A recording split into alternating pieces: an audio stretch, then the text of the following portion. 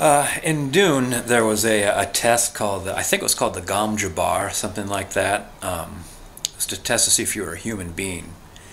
And what the test was is you'd stick your hand in a black box and you'd get like a little needle held to your neck. And you would be told that your hand in the black box is going through imaginary pain. But if you yanked it out, even though you could intellectually know that nothing's happening to your hand, they're going to jab this needle inside your neck and kill you. And then, of course, there's the commercial that says, never let them see you sweat. And it shows people in stressful situations just happy and confident, holding up their arms so you can see there's no sweat in their armpits. And I think of all the times that, like, throughout a business day where I get a feeling of the fight or flight response. I had somebody recently say they were on another side of a partition having trouble getting something to work, and they turned to me through the gap in the partition and they said, "Stick your hand in here." And I gathered what they wanted me to do was try to get the piece of equipment they were trying to get to turn on. But it came across as violent and demanding, and I wasn't watching him, but he had a screwdriver in his hand, so maybe he was thumping the connections to see if there was a spark, to see if there was power to it. But this man said, "Stick your hand in here," angrily, where I'd stick my hand through a gap, and he was holding a screwdriver, and he was obviously furious. And my first desire actually was to leave the area, which I think is a human thing to do. I think I would fail the test of the Gom Jabbar. I'd probably step on that, with the lady with the needle to my throat, I'd probably stomp on her foot, catch her with an elbow, knock the box down, and run. You know? I think that's the human thing to do. I think that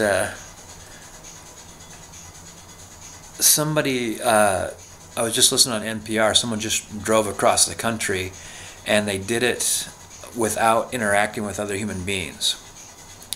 In that everything they purchased, they did self-checkout and all these things, all their,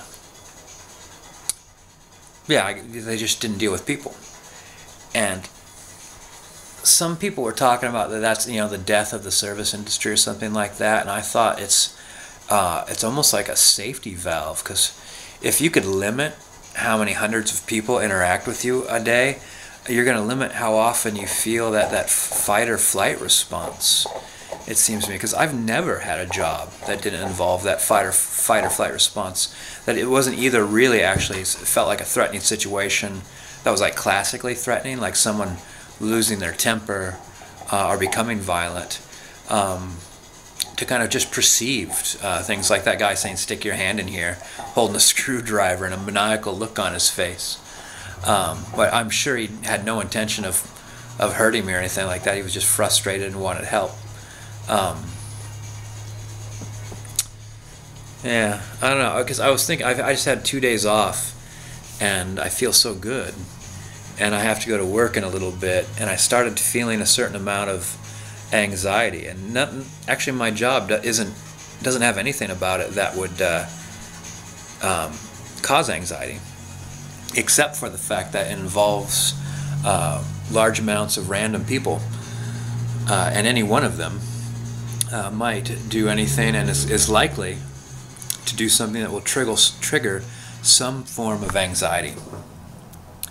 And like it's pretty recognized in that there's even like a system in place to deal with that kind of thing. Like even on schools now and stuff like that, people carry radios and things like that. We're all becoming like first responders to tense situations, where the second like voices start getting raised, you're a few steps away from an intercom or a radio or a phone.